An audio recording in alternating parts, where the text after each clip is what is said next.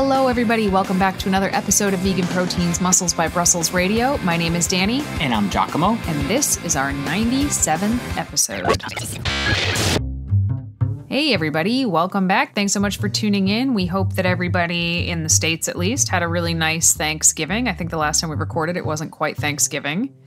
I forget, when is the Canada Thanksgiving? I do not remember. And every year when my Canadian clients tell me, oh, it's Thanksgiving this weekend, I'm always like, oh yeah, neat. It's at a different time. And every year I forget when that is.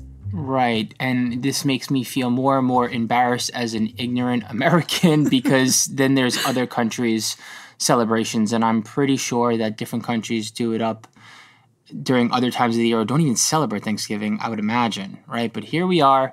In general, I think the reality is that it's the end of the year, and one way or another, in one way, shape, or form, we're all gathering with family for various reasons. Not excluding the fact that we all stand to benefit from continuing to pour into our social cup to make it a little fuller, even overfull, if you will, because, hey, it's past couple of years have been kind of crazy in terms of like just gathering, getting together, socializing with family, friends, colleagues. I don't know about you, Danny, but I feel it when I talk to my clients and I just hear what they're doing. And it's like, it almost seems like people are on overdrive right now. Oh, yeah, absolutely. I get tired listening to people talk about all the stuff that they have to do. I am so not that person that has 1,000 different social events on their agenda that's like excited about it. It's a lot for me. And as it is, we actually have quite a bit going on, and I'm already tired, if I'm being honest. We went to Brooklyn last weekend to see family, which was great because we haven't seen them in a long time, Giacomo's family. And Giacomo thought he was going to go this weekend, but now he's like, actually, that'll be kind of a lot. And then on Wednesday of next week, we head out to Las Vegas for the Mr. Olympia. And we'll be there for like 6 days. Then we come home. It's immediately Giacomo's birthday, then Christmas, then Daisy's birthday. Then we head back out to New York for New Year's for 4 days. I'd be lying if I said that sentence, that run-on sentence didn't make me a little bit tired. But honestly, when I heard Mr. O in Vegas, my brain immediately went to the fun, which is the escape room that we're going to that is themed from the set of Saw, and there's acting involved. I don't even know. Weren't you the one who was mad at me for taking you to this Christmas haunted house last week, and now you're excited about being in a Saw escape room 6 days before Christmas? It's an escape room. It's not Christmas themed, okay? Frightmare Before Christmas, they caught me off guard so badly. And then at the end, I know I'm skipping to the end as usual, but like then he points to the sign and it's like, look, the children can get scared at this time of the year. This is another haunt during Valentine's Day. This is a haunt during... I'm like... There are haunts all year long? Like, are you kidding me? And I'll tell you what, I thought I was going into it with an open mind and I was just going to enjoy the experience, but, and I did, but like it also freaked me out a bit because I just wasn't expecting to feel fear and terror during Christmas time. I want to feel joy. And I'm like, I can't feel joy. Thanks, Danny. Oh, they got him so good. So, since Giacomo is literally among the worst storytellers alive, what happened was I took him to a haunted house that we've been to before. We've gone there multiple times at Halloween for, a regular old Halloween haunted house, but they have this thing called Frightmare Before Christmas, apparently, and it's the same haunted house, but it is now decorated for spooky Christmas, and all of the ghouls are dressed up as like, evil elves or evil Santa. There were some really terrifying gingerbread men. Gingerdead men. And I was just having the time of my life. Krampus, of course, was everywhere.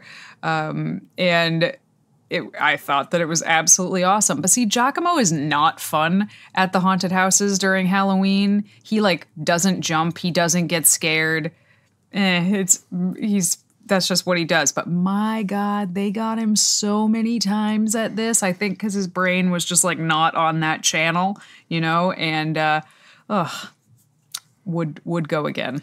10 out of 10. Right. So if you're listening to this and you wind up going to a haunt that is Christmas themed and you regret it after the fact, blame Danny, not me.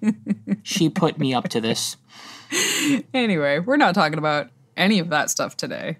Today, what we are going to be talking about is something that I think so many people struggle with and sometimes don't even realize it, and that is a fear of failure and how that fear of failure keeps you stuck and what to do about it.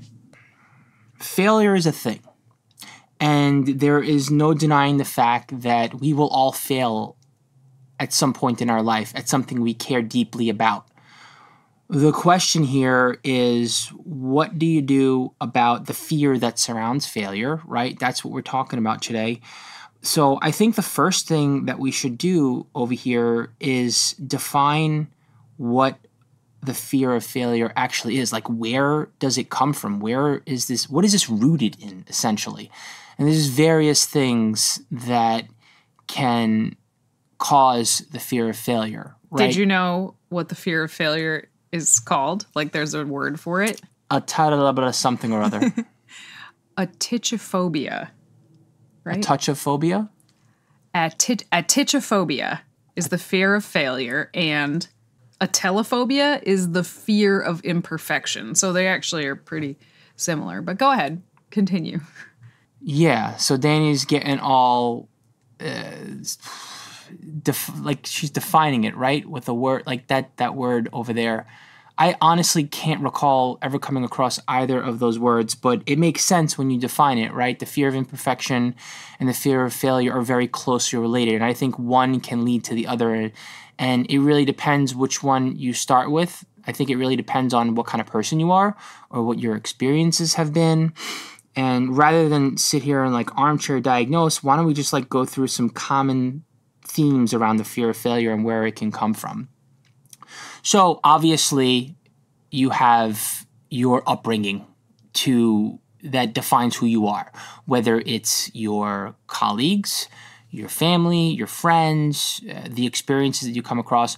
You were shaped as a child, and that stuff plays out as an adult. There's no denying it, right? So let's say that you had an unsupportive environment or a teacher that challenged you really hard and you didn't feel like you could live up to their expectations, or some sort of traumatic event or traumatic experience in life. That stuff from earlier years in life can play out as an adult and affect your behavior and how you look at failure and how it affects you, before the fact and while you're trying to achieve something. Yeah, definitely. I think families can set people up to be afraid of failing. Like, failing is not allowed, in certain families. I feel like failure is, that's the best way to put it. It's just not allowed. It is not accepted. You are, loved less when you perform less. So you learn very early on to constantly, achieve. And I also think that other people that are really set up to be afraid of failure are actually gifted children. Children who are gifted, they are so used to excelling at pretty much everything that they touch from the moment they enter school, right? They're excellent at reading, at math, at history, at science, gold stars, A+ on everything. But that actually is only likely for most people up to a certain point. Most people hit high school or sometimes college, and all of a sudden, it's harder. And you're not even particularly good at studying, right? Because you never had to, because you used to be able to just ace stuff without studying. So now you're up against situations where you're probably going to do poorly on these tests. You don't even know how to cope with that because you've not ever, seen a D on a test before. So how do you cope with that? And you don't even have the skills to not do that in the future because you weren't taught them when you were younger, because you could get away without actually learning how to study.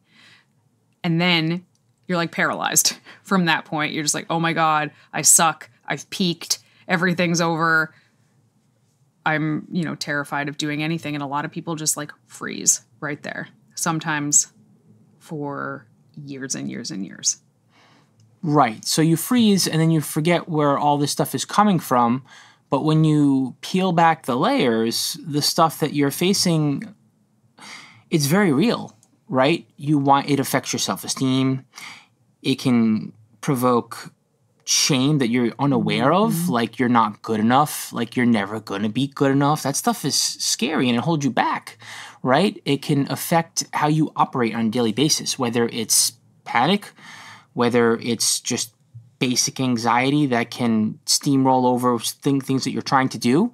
And then like your finger starts pointing, in other words, pointing at yourself or others or your environment. You're looking for blame, you're looking for reason, you're looking for cause. And all the while, like that can lead to procrastination or just like you plugging away at the wrong thing, right? Success on the surface doesn't even necessarily equate to like what it could look like on a deeper level when you really do something well to the absolute best of your capabilities, when you become a person who can grow and evolve and adapt to doing things better, well, to doing things more, as opposed to just like being obsessed with success at any cost. Yeah.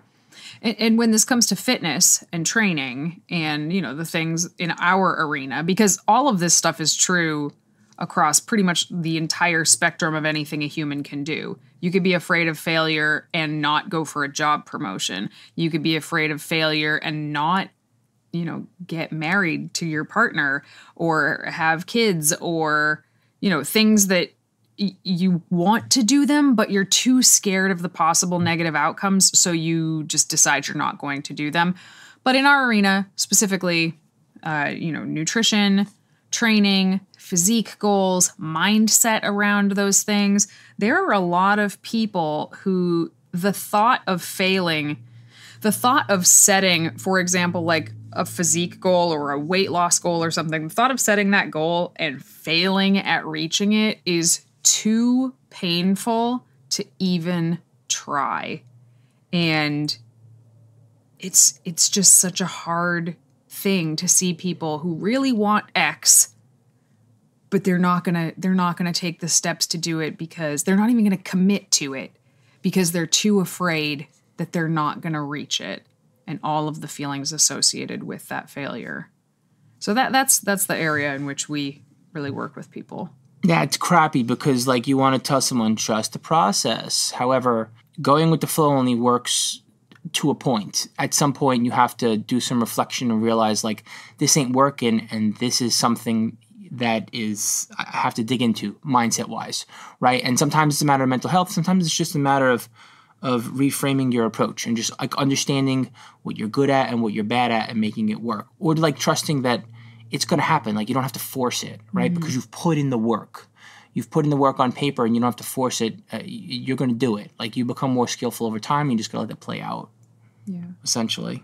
Yeah, and I would add to that, like, having unrealistic expectations, again, of perfection, right? So again, the fear of failure and the fear of imperfection, they really go hand in hand because a lot of people would actually be thrilled to reach their goal imperfectly, but they can't envision it. They can only envision getting there perfectly, and anything short of that in their mind is failure, even if the outcome is the same. And I would actually add that with the inevitable stumbling blocks that happen when trying to reach any goal, the outcome is actually better. Think back to that gifted kid that I talked about. Compare that gifted kid who's now in college and doesn't know how to study because they've never had to before. Compare that to their classmate who really had to work hard to get B's all through middle school, high school. Now they're in college. The classes are just as hard, but hey, they learned something with all their struggles. They at least know how to study. So now they're probably going to get better grades than the gifted kid who is like, ugh, I suck at this. I'm not even going to bother. Like, I'm not instantly good at this. No. So yeah, like achieving things imperfectly, I actually think puts you in a better position at the end, even if the result is the same. Well, that beckons the question, how do you feel about it? Because I think that school teaches you to feel pleasure when it comes to scoring high. School rewards you. I mean, I'm not sure how it was out here, but in New York City, you are literally, school's a business.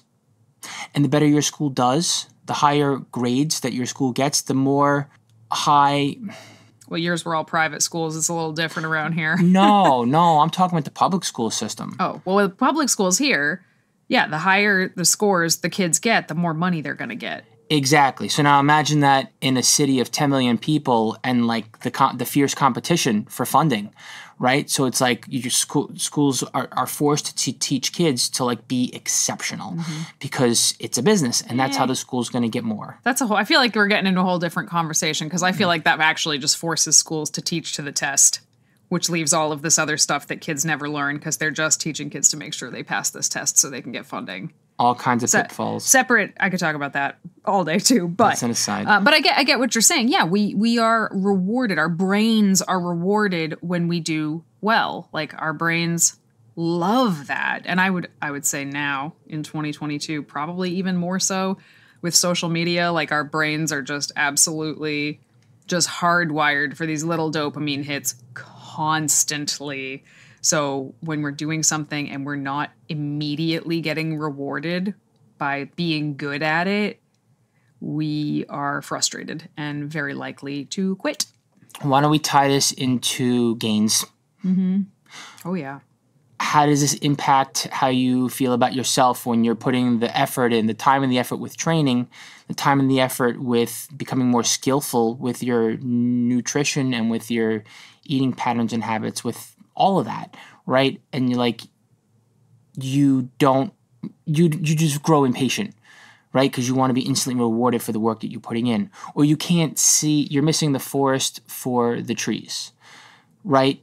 You want to look a certain way, but you become disappointed when you put the work in and you realize, like, oh, this is a long game. How you want to look in 1 year is going to take 5 years. And how do you let that play out and still enjoy the process? It's very hard. It's like anything else. It takes a lot of practice. I think committing yourself to a goal that sort of reveals itself very, very slowly, like delayed gratification of the result, I think it just takes a crap load of practice. Sitting there doing the thing and not really being rewarded for it for a long time until you get there. Not to say there aren't little rewards along the way, right? Like hitting any PR in the gym, that's a reward, even if you can't see the muscle being built in those spots yet. If you're hitting PRs and you're eating enough, you're building muscle there, So, but you can't always see it, and it's really easy to pull the plug on that, or to start feeling like, again, that pain, the pain of feeling like I'm putting in all of this work and I'm still failing. It is so painful. I know you kind of felt that way a little bit at the end of your prep. Like, I can't believe I put in all that work and it still wasn't enough to end up exactly where I wanted to be. While simultaneously reflecting and realizing that there are another 5 years that I need to put in to tie it all together. Because right now, or I should say, when I say right now, I mean the past 5 years, I tried to even out my symmetry from top to bottom. And there's only so much you can do, right? So I'm trying to be bigger up top and smaller on the bottom, because that's just me. I'm imbalanced. I'm bottom heavy. So there's sacrifices that need to be made. But that doesn't mean that I'm immune to feeling crappy about that, right? Like, my upper body was a little bigger, my lower body, I'm like, oh, I wish I would have had better glutes. I would have had better striations on my glutes, But it's like, you can only do so much. You need to get bigger everywhere, Giacomo. That's what I'm saying to myself. But you can only do so much. You can only do so much at once. It's going to take another 5 years. And you got to accept those consequences when you're doing one thing. And in general, maybe you did miss the mark. You start to look at regrets. Maybe I should have trained my legs harder. I mean, speaking in terms of my own personal experience. But I digress. But I'm talking about the fear of failure and the pain of putting in so much work to still feel like you failed. Yeah. You get to, it takes away from your experience. And the point to not drive home here, but to start bringing up is that success is a combination of failures that happen over the course of time. Like, you're just not going to find success unless you accept the fact that there is trial and error, there are failures, and that is the path to to being truly successful at something. If you don't accept that path, you will not find success. Mm-hmm. I would also say success in and of itself is subjective, because I look at your prep and I don't think, oh, he failed. But I know there have been moments where you felt like that. So, if you're listening to this, sometimes what you think might be failure, other people would not think is failure. Other people might think is success. So just something to keep in mind. Well, here's the deal. When you look at success and you redefine failure, you realize that through failure, you gather new information, you gain new skills, and you develop new strategies. And you can't get any of that without framing the struggle. Without framing failure as a necessary and a good thing, because that's where all that stuff comes from, as opposed to the alternative where you just freeze up and you're like, this is painful, this feels bad, this was failure. And then what happens? You avoid doing the thing going forward. And then you don't have consistency, you don't have a routine.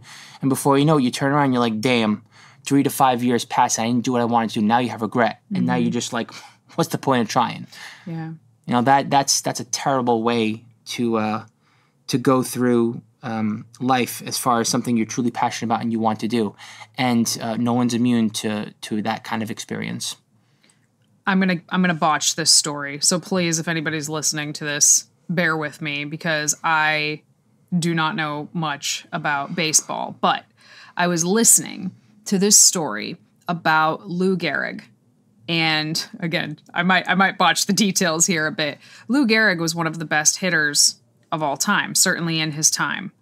And he missed 60% of his shots. 60%. Missing 60% of the time put him in the best hitters of all time. I don't know if that's true now, but in his day, it definitely was. And it just goes to show, if you're somebody who is easily discouraged by failure, and you're missing 60% of your metaphorical shots, you're going to feel like failure. You're going to give up a lot. If you're failing 60% of the time, that means you're only hitting 40% of the time. 40% in school, that's an F. That's a big fat F. So, keeping with it and recognizing that every little success is actually a step forward, and most failures are an opportunity to learn how to do better.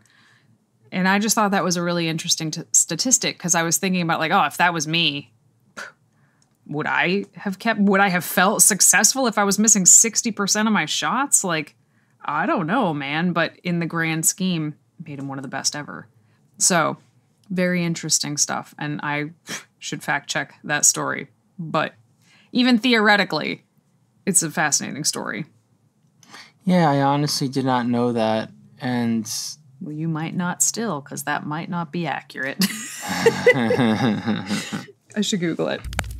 Have you guys heard of the Vegan Cruise? If not, we want to tell you about it, because we are so excited to be presenters on the 2023 cruise, and we would love to see you guys there. So the Vegan Cruise is exactly what it sounds like, and so much more. It's a cruise from March 17th to March 24th that leaves from Miami and will be visiting Belize, Honduras, Costa Maya, and the Bahamas on the beautiful MSC Divinia. It is so cool to wake up in a new country every day of the trip, seriously. But as if that wasn't enough, one of the biggest drawbacks of most cruises is that there's nothing vegan to eat. I had a client actually go on a cruise recently, and she said she was shocked at how little she could eat, and for that price, it just was not worth it for her. But that's not a problem on this cruise, because all 3 meals are fully catered, vegan, and made by gourmet chefs. You will never be hungry. There are also get-togethers like ice cream socials and pizza parties out by the pool. Very fun. And to top all of that off, the cruise is absolutely loaded with some of the biggest leaders in the vegan movement, giving lectures, presentations, and classes. Folks like Dr. Greger, Dr. Barnard, Dr. Clapper, Robert Cheek, Juliana Hever, and so many more, and of course, us. We will be hosting exercise classes and giving presentations on plant-based fitness. And of course, we would very much love to spend time with any of our listeners who come out. So if you're interested, click the link in the show notes to book your spot, because it always sells out. and mention vegan proteins when you book, and you'll get a $50 onboarding credit at the vegan bookstore. We look forward to vacationing with you guys. Well, I think to simplify with Danny's example, it's you can't succeed at what you don't try to fail at. And it's not like you want to fail, but you do expect it. You expect it when you want success, is the bottom line. And how you process that, I think that's going to vary person to person.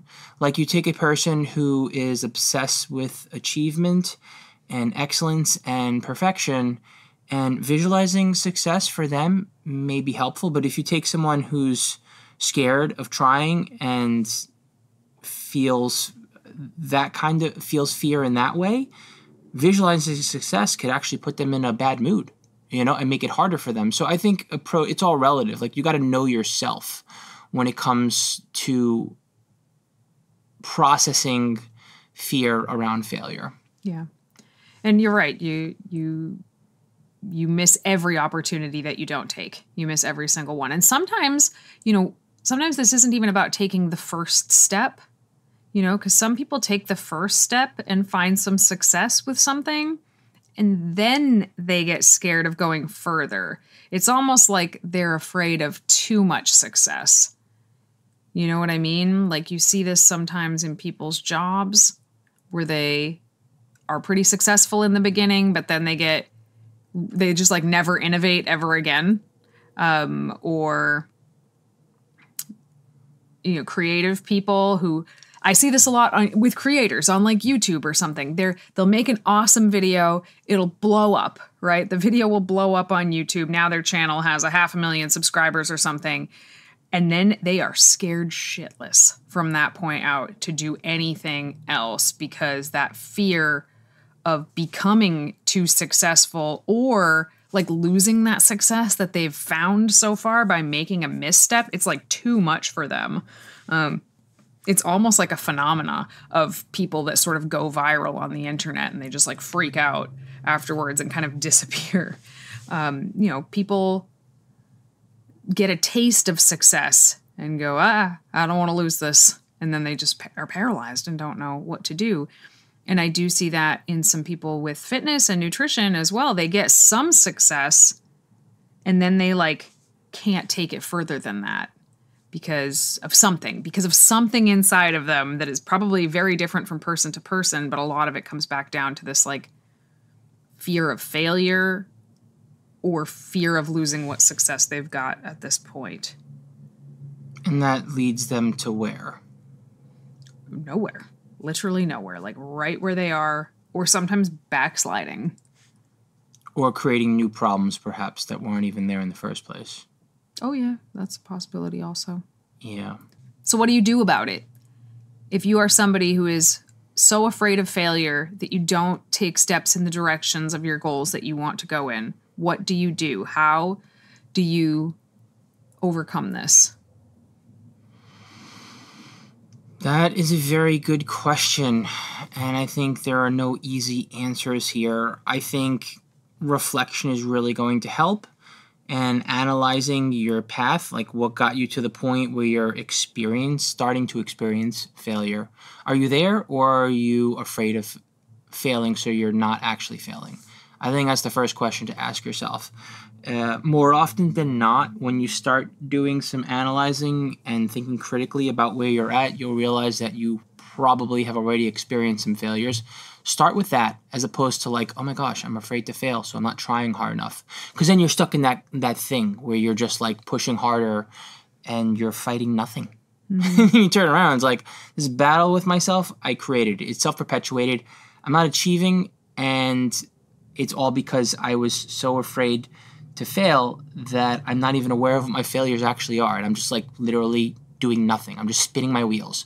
So you could be stuck. That's one example. The other example is, I think, the more constructive one, where you're like, where have I actually failed? Whether they're big or small, become aware of your failures and then analyze and process and think critically about what they are.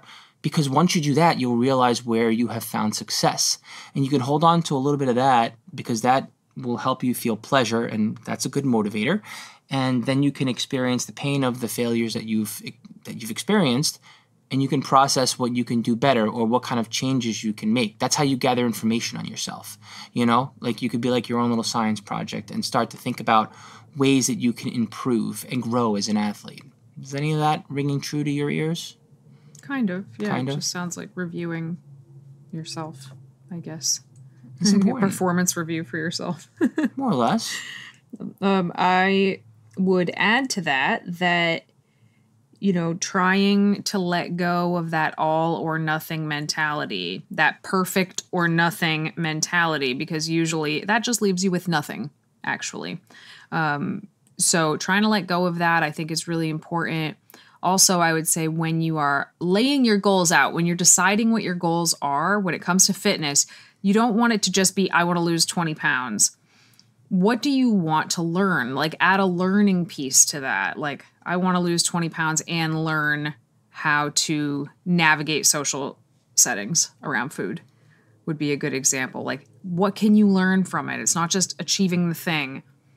When you recognize that there's something that you want to learn from a situation, you're usually more likely to accept the fact that when you're learning something, there might be a hurdle to learning it. It's like a growth mindset, like recognizing that in order to grow and change, you're gonna buck up against some hiccups. That's literally the point, right? If there was no friction, you would never change. I would say to work on visualizing all possible outcomes. What does this look like if you totally bomb? What does this look like if you succeed? What does this look like if you just quit? What does it look like with all scenarios in between? When you can kind of visualize that, particularly the worst case scenario, I find most of the time you realize like, oh, well, I guess that's not so bad, actually. If that happens, if that's the worst thing that can happen, all right, I guess I'll give it a shot then. You know, it's just easier to make peace with doing it if the worst case scenario is, you know, something that you can tolerate. So, you know, sometimes it's not something you can tolerate. That's okay, too. You know, no one's saying you have to do every single thing that scares you. But if you can tolerate it, usually it's worth trying, and you're more able to negotiate with yourself about that.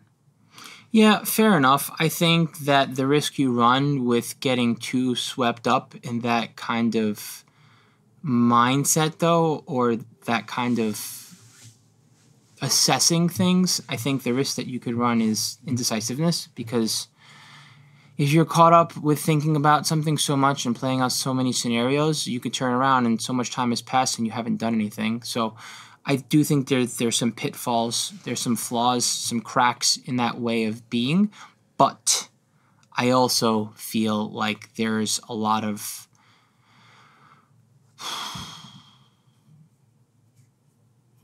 merit to what you're saying, right? Because it's really helpful to think through stuff, and sometimes it's just not worth it to just plug away at something fearlessly and gamble on yourself, because if the regret and resentment after the fact cripples you, then was it worth it? Like, you turn around and you see yourself out of the game, and that's not good either.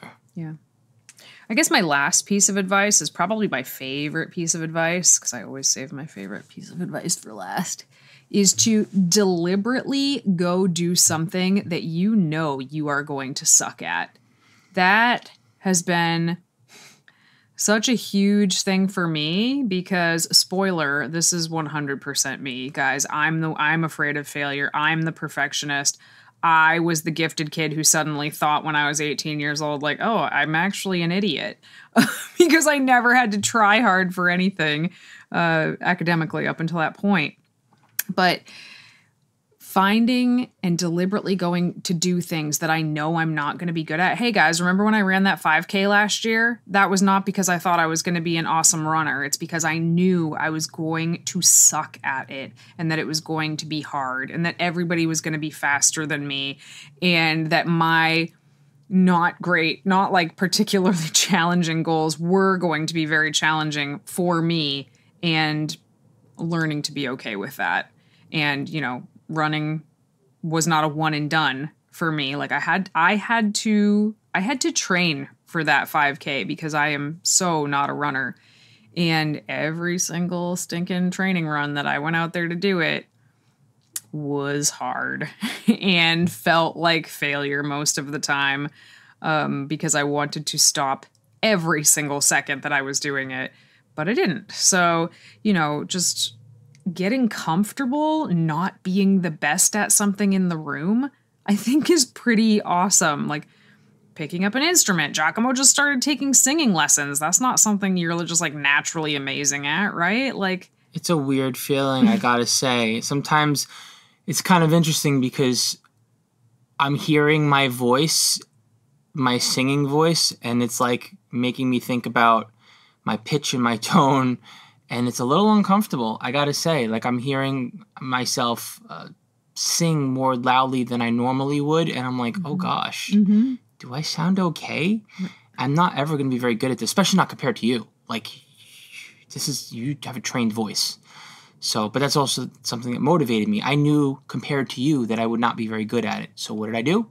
I did something that I knew I wouldn't be very good at, and I felt like I had the support emotionally because it makes me feel closer to you because you're really good at it. So, there's nothing wrong with having accountability with someone else or being motivated by someone else who's very good at something, being inspired, if you will. That could be helpful. But yeah, I mean, the fact is, like, as human beings, we want to do things we're good at, right? It feels good to do something and be really good at it. It feels awesome to do something and be the best person in the room at it. Like, wow. And when that happens, it's really cool. But like, if you always expect that to happen, or you think less of yourself, like, how arrogant, how arrogant to expect yourself to always be the best person in the room. And I feel like that's the hardest thing about this entire conversation, is that a lot of time, this fear of failure or fear of imperfection, like, yes, on one hand, it definitely decreases your self-esteem and you don't feel particularly great about yourself, but it's coming from a place of almost like expecting yourself to be the best at everything, which is an incredibly egocentric way to think of yourself, So just recognizing that dichotomy of like, wait, I don't think I'm all that. Like, why do I expect myself to be pick up running and just be awesome at it, or for you to pick up singing and just be awesome at it, or chess or weightlifting or bodybuilding or whatever. Like, for 99% of people, that's not going to be the case. Like, only 1% of people are going to be freaking awesome at any particular thing that they try right out of the gate. So I think we need to let go of some of that like arrogance or self-centeredness that expects us to be the best in the room all the time, and be okay with being like average at something or even sucky at something. You'll get better. Hey listeners, we hope you've been enjoying this episode, and we appreciate your love of all things vegan fitness.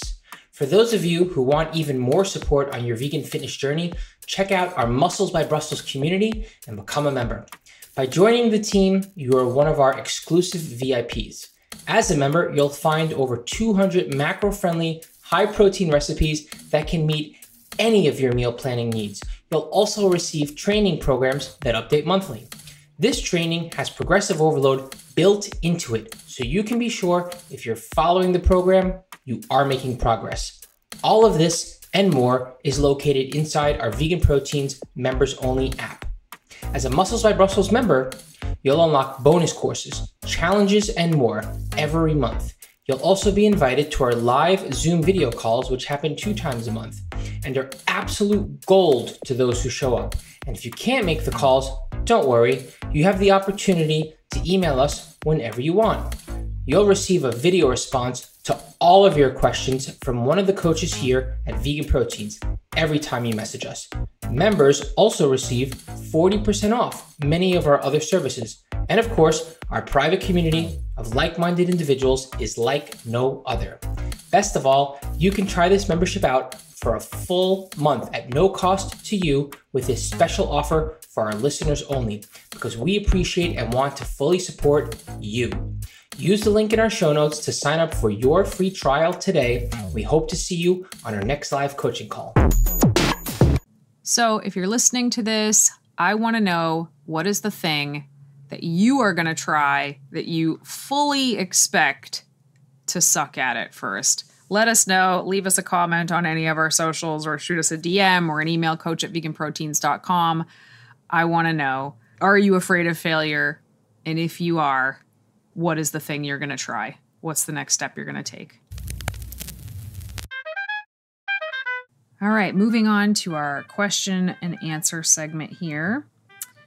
We have, do I need to warm up before lifting weights? I usually do 10 minutes on the treadmill or elliptical to get my heart rate up, but is that really all that helpful? Glute activation on leg days? Can I just walk straight to the weights? I have separate cardio days. There's a couple good things in there. I think that doing 5 to 10 minutes of cardio, low intensity, before you start training, I think that could be a helpful way to get the blood pumping and to get your body used to moving. I think that even more important than that, though, is to gently stretch your muscles out, meaning to not do like what most people think of when it comes to stretching and warm up is like, they think, okay, I'm going to hold some stretches for like a minute or 2 minutes, from head to toe. And we stretch for like 10 to 15 minutes. It's so common. That's what people think they should be doing before they work out. And in actuality, you wind up loosening your muscles a bit too much. And you want your muscles to be a little bit taut before you train, because then you can contract them better. But that doesn't mean that you shouldn't stretch and you shouldn't warm up before you train. Dynamic. That's the word to remember. Dynamic. Dynamic stretching, short holds, anywhere from like 2 to 10 seconds tops. And you can repeat that like 10 times per body part. So in other words, say you're doing forward bends to stretch out your hamstrings, bend over, bend down, do that, hold at the bottom for like 2, come back up and repeat that for 10 times. Those kinds of stretches and a total of like say 5 to 10 minutes tops before you train is more than enough. And you can create a series of upper body stretches before you train upper body, or end a series of lower body stretches before you train lower body. Spoiler alert, we can give you access to upper and lower body stretching routines when you have membership to our Muscles by Brussels community. Shameless plug right there. But anyways, yeah, dynamic stretching, 5 to 10 minutes. I would say 5 minutes of that and 5 minutes of cardio. That's like a perfect way to warm up before you start training.